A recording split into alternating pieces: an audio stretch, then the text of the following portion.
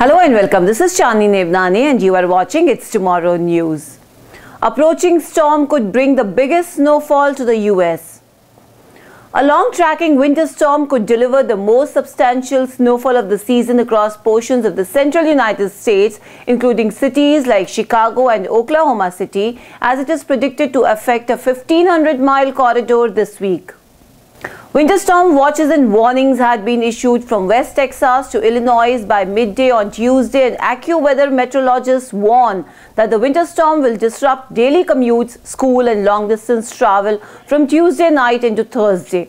The main storm will follow a preliminary dose of light snow that will coat areas from northeastern New Mexico to northern Missouri into Tuesday evening. Temperatures plummeted into the single digits in Denver as snow from the first system moved into the area on Tuesday morning, just 2 days after the high climbed into the mid-70s. The same system unleashed double-digit snowfall totals farther west in Utah. Salt Lake City International Airport was buried under record snow on Monday when 8.6 inches of snow fell.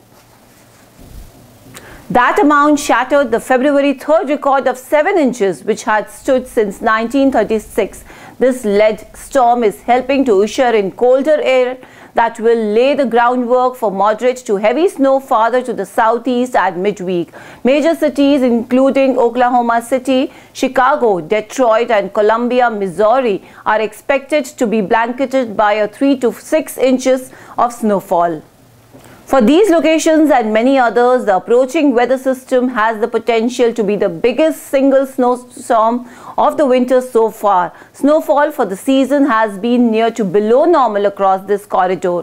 Chicago has recorded 3 snow events of 3 inches or more this season. Its biggest single-day snow total this season is 3.4 inches from a storm that hit on October 31st and another that hit on November 11th.